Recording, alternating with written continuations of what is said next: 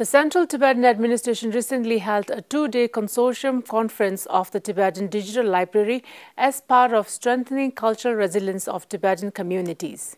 The project is one of the major initiatives of the 16th Kashag aimed towards collection, preservation and promotion of Tibetan cultural manuscripts and documents in the realms of technology.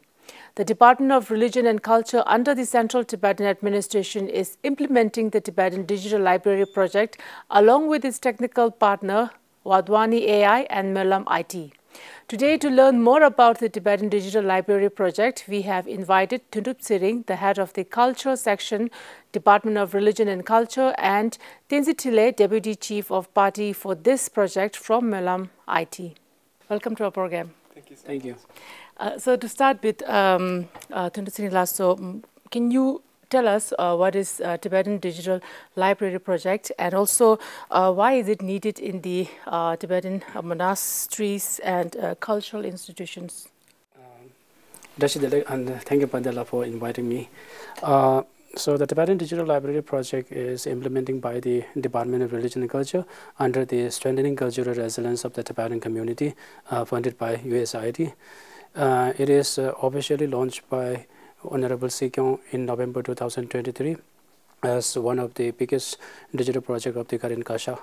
So the primary objective of this project is preservation of the ancient Tibetan manuscripts and cultural artifacts that has been physically preserved in Tibetan monastic institutions and cultural center, and providing the secure accessibility of these resources through digital platform to the Tibetan monasteries, education academy, and general public. So nowadays, the digital library is incredibly useful to access the vast amount of the resources through digital platform.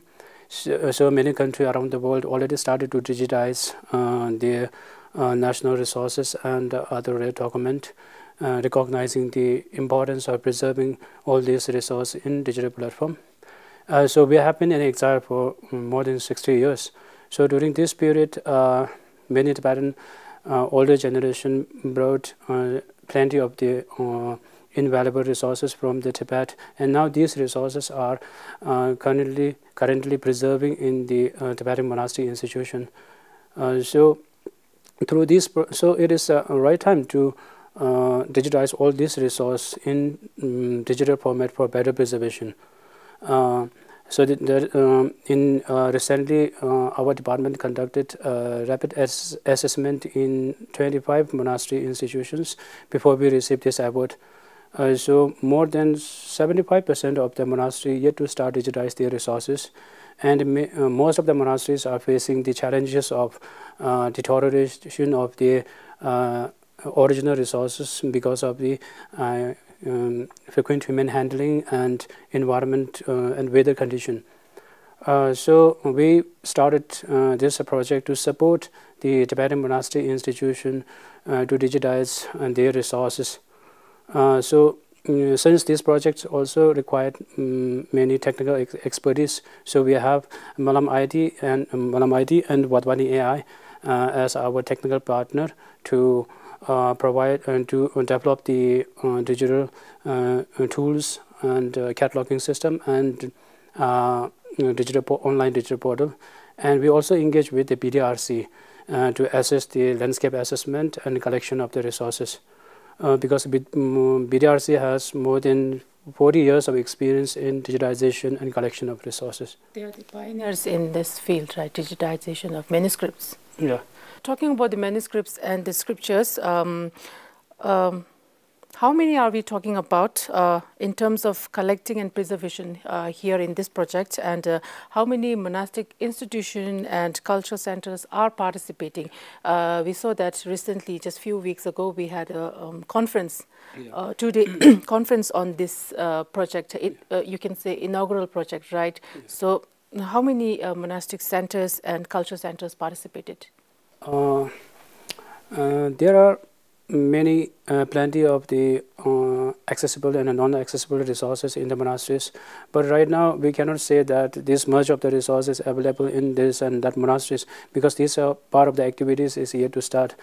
We will soon start the landscape assessment and the collection of the catalog from the monasteries.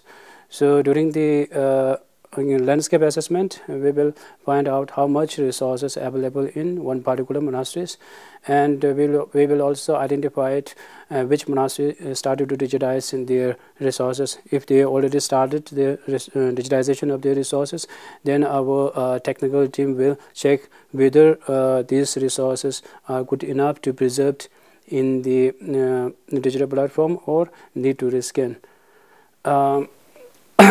So regarding the participation of the monastery, we have there are 50 Tibetan monastery institutions, including 5 nunnery and 8 cultural institutions. So this list was finalized during the consortium conference organized by our department recently at Dharamsala.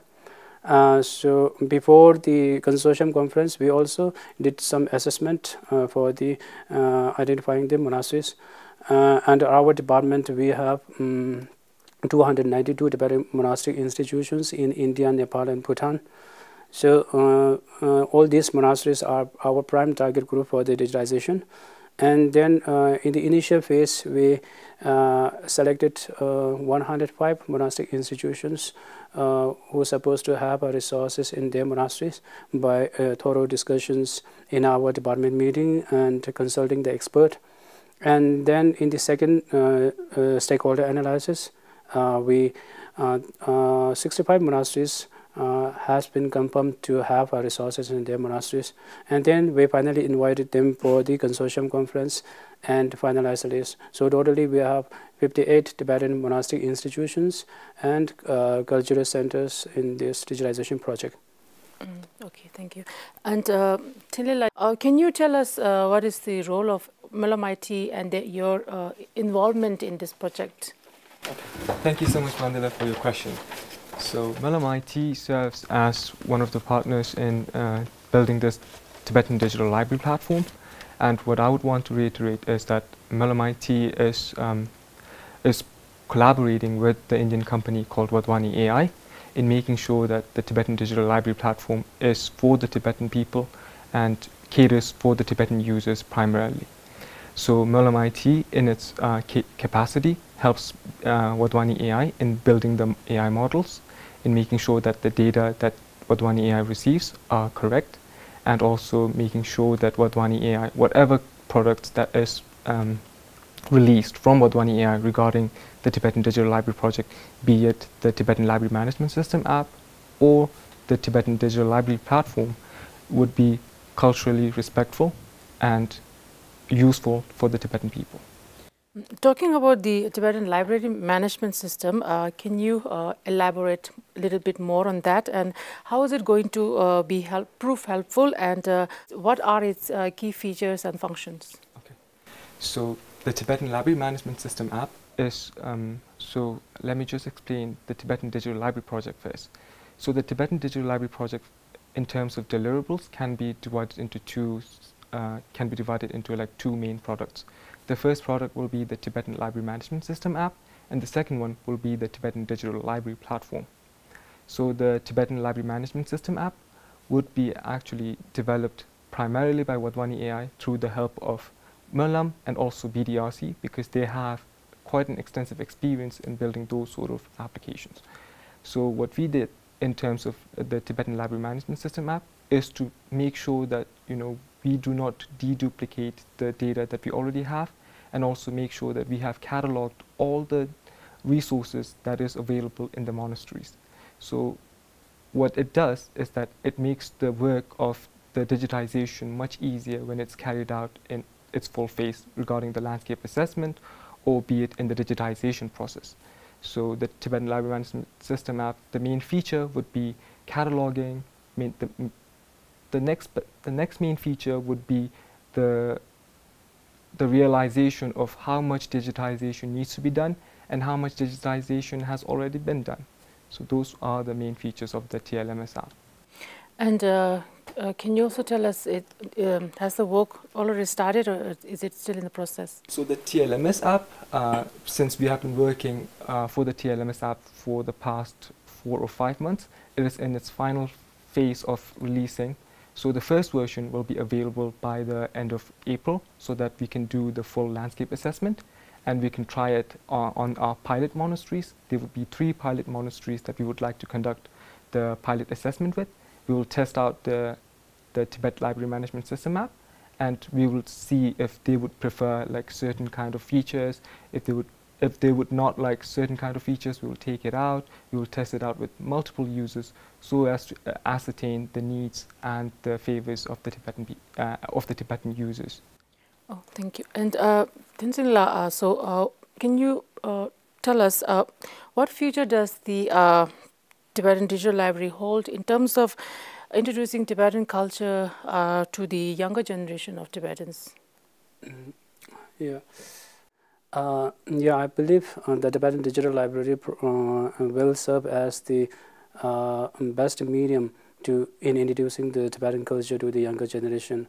In the past, when there is no digital library, and our older generation, if they want to study something about Tibetan culture, they often solely depend on the physical books.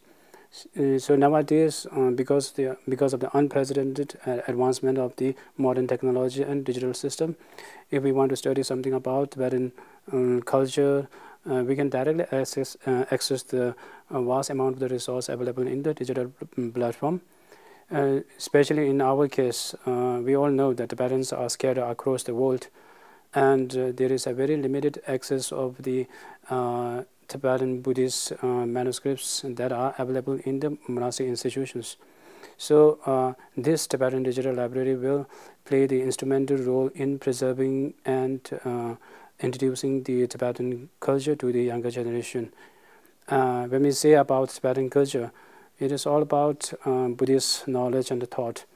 Whenever His Holiness Dalai Lama also talk about Tibetan culture, His Holiness says, often refers that Tibetan Buddhism is the inalienable part of the Tibetan culture since 1,000 years.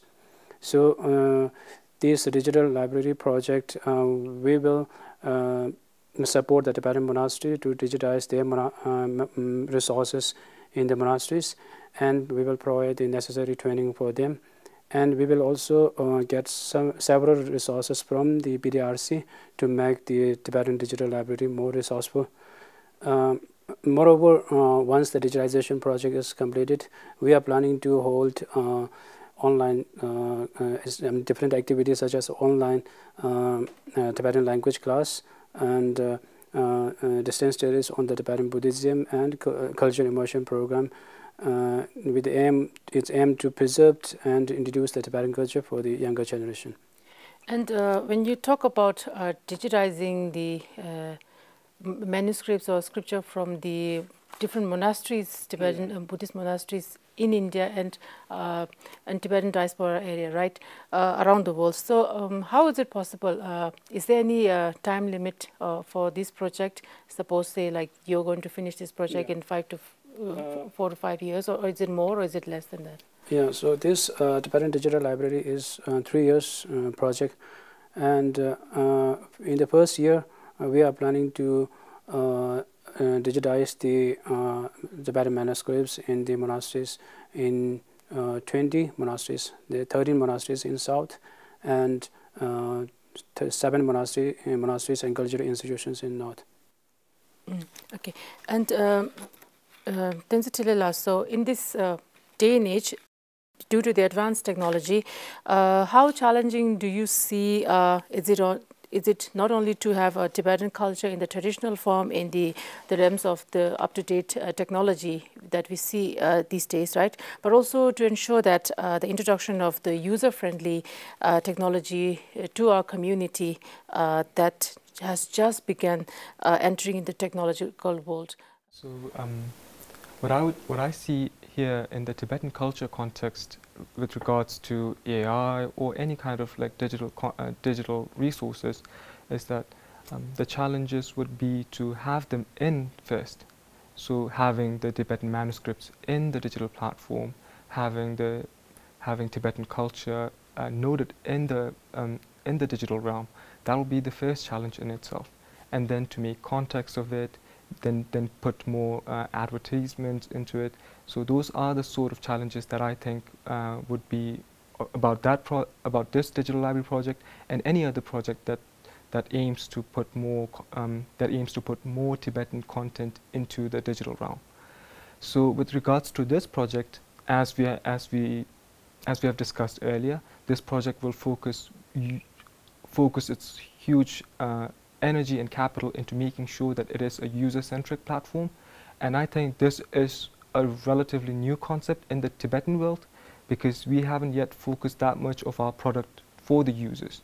So I think this will be the first time where we will do landscape assessment to make sure that, you know, the platform or the Tibetan Library Management System app, if it's useful for the users like librarians or the monks who will primarily use it. So those sort of contexts, I think we are pioneering with the help of with Wadhwani taking the lead and Monlam AI assisting. So we are taking a huge step in terms of like making sure that any kind of app within the Tibetan digital realm, like making sure that it caters to its user. I think that's the first in a decade or so. So that's what I hope would come out of this project as well. And with regards to AI and making sure that the digital library is imbued with AI, it's important to note what AI is actually. So AI would be artificial intelligence in short, and what it means is that we have a computer or a digital system that can actually do work that will actually require human intelligence, like processing or understanding natural language, understanding patterns, understanding complex things, and also deciding on certain things. So those are the things that usually a human would do with the help of their intelligence. Now artificial intelligence can actually do that. So those in terms of the digital library would be like we would imbue the platform with 4 main features. The 4 main features are pioneered by Monlam AI, but Wadhwani would make it better and make it more accessible. So those are machine translation, optical character recognition, speech to text, and text to speech. So let's say I'll just give an example for OCR, optical character recognition. So what that feature will do is that it will actually recognize all the text within, let's say, a manuscript, and be able to extract it out and be able to use it for other usage, like machine translation or summarizing and those sort of things. So I think the digital library project will get all those AI features and make it more understandable for the Tibetan youth, and also for people who has less understanding about Tibetan language and Buddhism. Okay, and is Monlam IT bringing together Tibetan IT professionals in this project by providing training to them? Indirectly, Monlam AI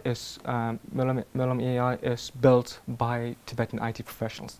There are more than 10 Tibetan IT professionals who work day and night in making sure that whatever Monlam AI releases in terms of its machine translation capabilities, in terms of the models that I said earlier, they are working day and night. But in terms of this project, it's a bit separate. So the work of like training the IT professionals, the work of capacity building Tibetan youth to make sure that they take certain routes in terms of digital world, that falls under the purview of Wadhwani AI.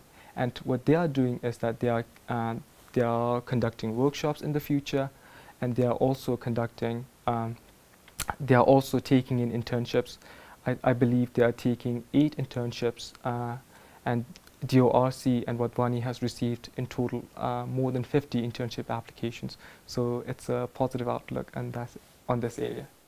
Okay, and thank you. And Dhondup Tsering, so since Tibetan Digital Library is, this project is one of the biggest project of this 16 Kashag. And so can you talk to us about what are the other projects in the pipeline regarding towards the successful implementation of this project? Well, the digitization project is one of the key priorities of the current Kashag. There are many activities implementing by the different departments for the digitization project, and The Tibetan Digital Library is one of the biggest project related to the digitization. There are several activities under the Tibetan Digital Library project. Some of the major activity we have just completed recently, and there are still more major activity in the coming year. The stakeholder analysis and establishment of a consortium are the two major activity we recently completed. As I mentioned now, and during the stakeholder analysis, we identify the monasteries who have resources in their monasteries, and we also established the consortium body during the conference. And then in the coming month, as still I mentioned, we have landscape assessment in the coming month.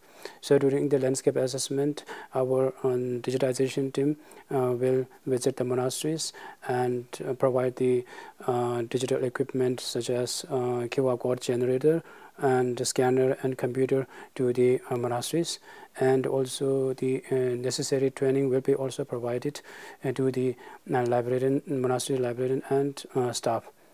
Currently, we are developing the consortium model and its policy with the Tibetan Legal Association. So this model is for the smooth functioning of the Tibetan Digital Library in future. So apart from this, there are several activities, but not directly related to the digitization project, but it is youth skill development and the livelihood opportunity. Next month, we have internship program in collaboration with the Vadvani AI for 6 months, and we also have animation course for 8 Tibetan youth and provide them for the job opportunity to develop the animation video related to the Tibetan culture. We also have symposium on Tibetan culture and Buddhism for the Tibetan youth. Thank you so much to both of you for coming to our show and talking to us about the Tibetan Digital Library, and it has been very insightful discussion and lovely talking to you. Thank you so much. Thank you so much.